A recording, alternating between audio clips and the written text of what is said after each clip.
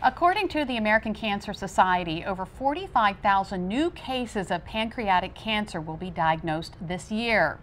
There will be over 65,000 new cases of lymphoma and more than 200,000 new cases of lung cancer. How would you know if there was a problem with your health? Well, certain body pains may be your first warning sign. Pain in my back. Back pain. Millions of people experience it, but it could be a sign of pancreatic cancer.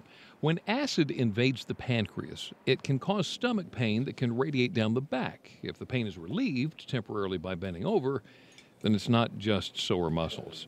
And arm pain, it could signify lung cancer. As it invades, it blocks blood vessels and causes local irritation. The pain can occur on the inside of the arm and worsens over time. But keep in mind, not all pain leads to cancer. So if your muscles ache or your tummy hurts for more than a few days, it's best to see your doctor.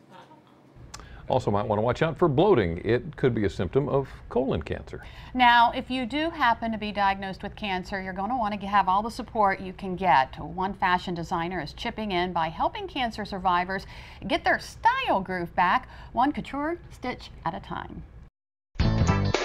This is not your typical runway. Sure, the models are hot and the dress is glamorous, but these young women all have one thing in common. They've all survived cancer. Maria Shaviri studied to be an artist, but was intrigued at the chance to create clothing for these survivors.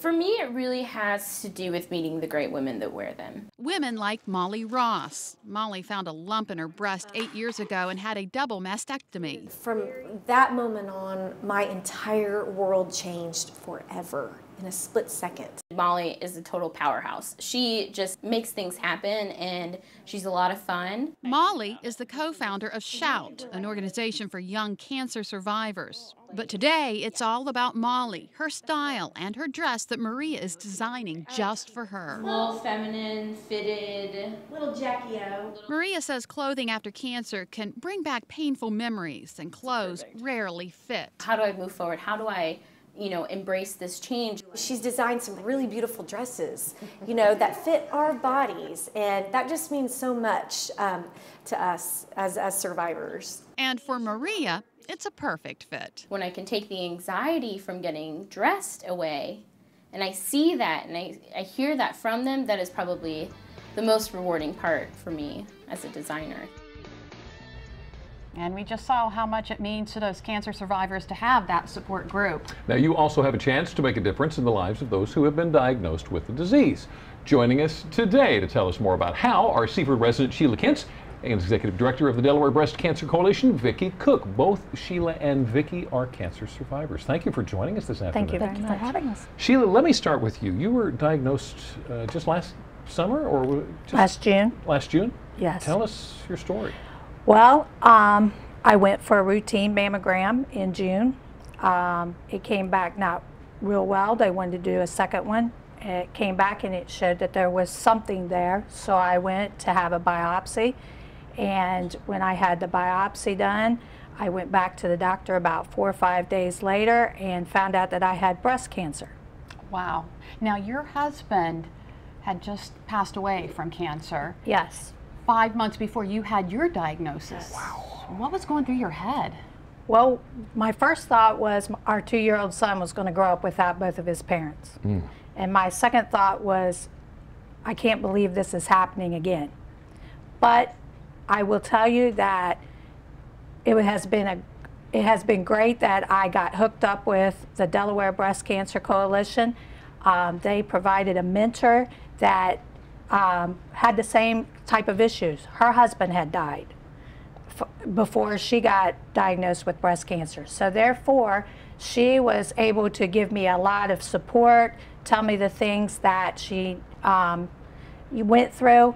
We had different treatment plans because I had a mastectomy and she didn't, but yet, she could follow through and tell me things that I never even thought was possible. How about that? All right, Vicki, that's your cue. You are a cancer survivor. I am. I'm a 20-year survivor, so hopefully that gives hope to those who've been diagnosed that you go on with your life after cancer. And the Delaware Breast Cancer Coalition steps in to help people who've been diagnosed. Tell us more about how the coalition works. Well, I think like Sheila said, we have a peer mentor program. So when someone is diagnosed, if they call us, we're able to link them with someone who has had like circumstances. And it may be that someone has even more than one mentor. So in Sheila's case, she had someone who went through the same kind of issues where her husband passed away, but maybe we can provide a mentor who had the same treatment or some of the other issues. We really focus on young women who are diagnosed with breast cancer. We serve all women, but we particularly focus on young women so that we can link them, because young women who have breast cancer, a lot of times their issues are different than their mother or their grandmother. You know, they have young children, or they have careers that they're juggling through the treatment. So we provide that, our peer mentor program. We have relationships with all the hospitals. Now you've got an event coming up where people can show their support. Tell us about Message in a Bottle. Well, we have what we are calling a friend-raising event. It will be at the Life Saving Station in Rehoboth, right at the Indian River Life Saving Station. Appropriate, I think, for a friend-raiser. Yeah, no kidding. And we're really excited about it. It'll be, the guests will come, there'll be a red carpet, a photographer, a spectacular sandcastle, food from Bones Restaurant at Harrington. We will have entertainment. We'll have Salty Sailor cocktails. Sounds like a lot of fun. It's going to be a lot of fun. I love September this invitation. 14th.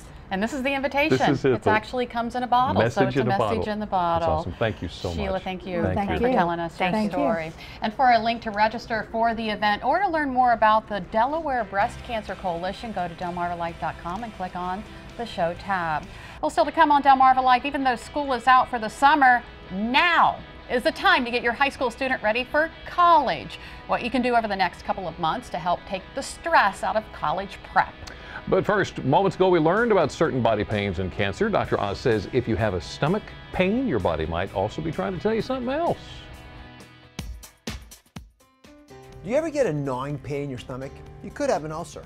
Despite popular belief, stress and alcohol are not the major causes. The real culprit is a bacterium known as H. pylori, which you can pick up from food or water. To protect against H. pylori, eat foods rich in vitamin C, like oranges and papaya. Pain relievers like aspirin and ibuprofen are the other major causes of ulcers. Try enteric-coated versions that can keep your stomach safe.